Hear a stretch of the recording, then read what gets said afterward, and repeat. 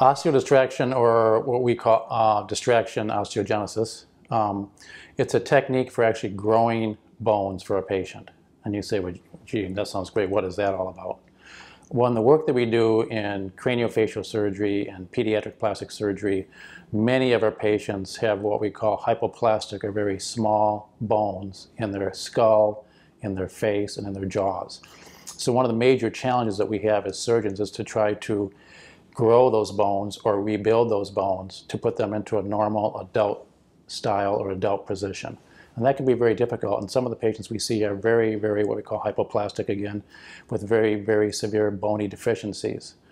In the past, we would try to build the patient's face or build their skull by adding bone. We'd take bone out of their rib cage, we may take bone out of their hip bone, add that to the face, add that to the cranium to try to build, to try to expand, to try to give a normal facies for these patients.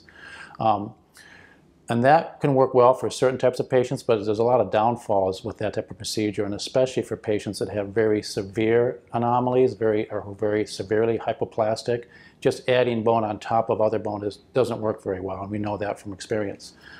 The concept of distraction osteogenesis is to let the patient actually grow their own bones. So wouldn't it be great if a patient had, say, a small chin and a small mandible, or a small mid-face, a small cheek region, or maybe small orbits, and somehow let them grow their own bones in their own natural position? That would be a great thing, but how do we do that? Well, this is through distraction.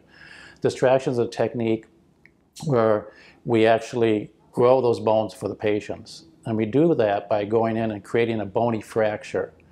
And just like if I fall down tonight and break my arm, we put a cast on it in the ER, and then the next day I wake up and my body looks at that and says, wow, look, there's a fracture there. That's not good. Let's repair that. And it starts to lay down new bone.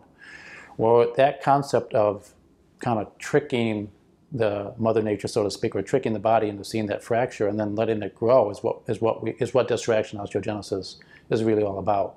We go in as surgeons under anesthesia, create a controlled fracture, and then we put some type of device across that fracture, and that device is a mechanical device that actually stretches that fracture line open a little bit, very slowly, about 1 millimeter a day. And what happens, you can think of it as we open that little fracture line by 1 millimeter. That night the body looks and goes, oh my gosh, there's a fracture there, let's repair it. So it gets busy and heals it up. Well, it's not quite healed all the way, so the next day we turn the distraction device again, open that little fracture line again, and that night the body says, oh my gosh, there's another fracture, let's heal that up. Well, we do that sequentially, very slowly. So we actually expand the bone at the fracture site, and the body, the patient themselves, creates their own bone graft exactly where we want it.